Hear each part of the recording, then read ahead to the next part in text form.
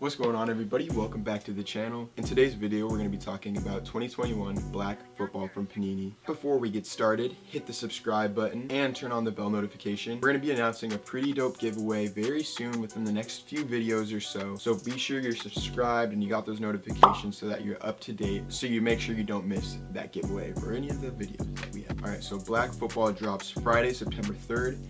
And it's going to be a hobby shops as well as Panini's website. Prices are going to vary depending on the shop, but expect the range to be somewhere between $400 to $500, and I'm getting that based off of like the pre-order prices that I've seen. The box features 5 cards total, and you're going to be looking for 1 rookie patch autograph, 1 additional autograph, 1 memorabilia card, 1 base card, and 1 base card parallel. A lot of people always ask the question, are these cards worth it? The way that I like to answer this question is by looking at the value of the cards from the previous year's release. So let's look at last year's Black Football. I would say that the realistic quote-unquote like chase card that you're going to be trying to get would be a rookie patch autograph of a top quarterback. So from last year, an ungraded rookie patch autograph of the top quarterback, Justin Herbert, from Panini Black seems to be going for about $500 on average. Another thing you may want to look at would be the price of a good rookie non-quarterback for a player like CD Lamb.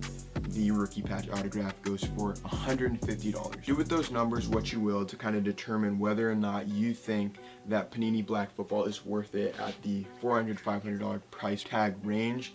And again, you get 5 cards total per box. There's always a lot of releases like this, but it's one of those expensive, risky hobby box with very few cards. The RPAs for this release are sticker autographs, and some were signed in a cool white Sharpie. There's also potential on-card autographs with the insert sets like Midnight signatures, capstones, smoke show signatures, spotlight signatures, and shadow ink. Design-wise, these cards are fantastic, and some of them are really unique too. The NFL season, it's right around the corner. Things are starting to heat up, not just for the sport, but for card releases too. I feel like this release of Panini Black proves that as the NFL uniform products are starting to come out, the releases, they've kind of been getting better and better. I think this is better than gold standard or certified.